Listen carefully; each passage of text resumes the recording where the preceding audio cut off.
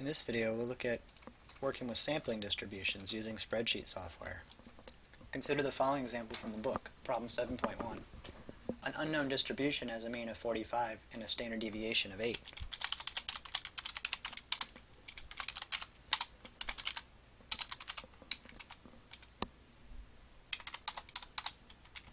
When we go to the sampling distribution of the mean, we need to make sure the sample size is 30 or the original population is normally distributed.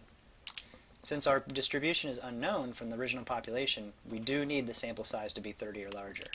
Notice that we are told the sample size is 30. So our sampling distribution for the mean will be normal. That means we can use normal probabilities to calculate what will happen with the sample mean.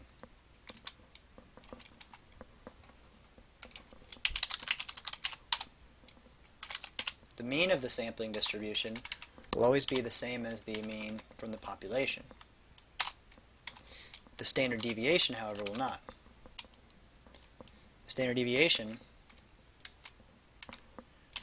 for the sampling distribution will be the standard deviation from the population divided by the square root of the sample size. So that's the adjustment you need to make. Then, if you want to find the probability,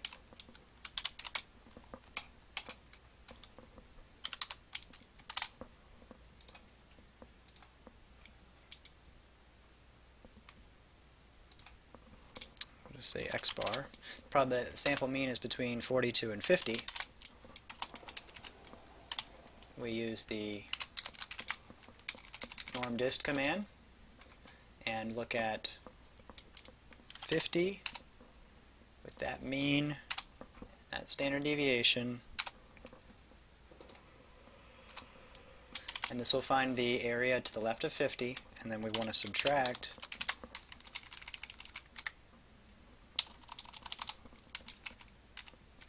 the area to the left of 42.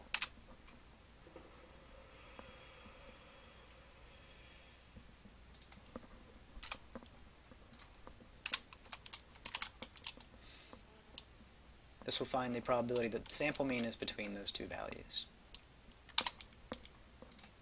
And there it is. So all you really need to do is adjust your standard deviation by dividing by the square root of the sample size. Then use probabilities associated with the normal distribution like you did in the previous chapter.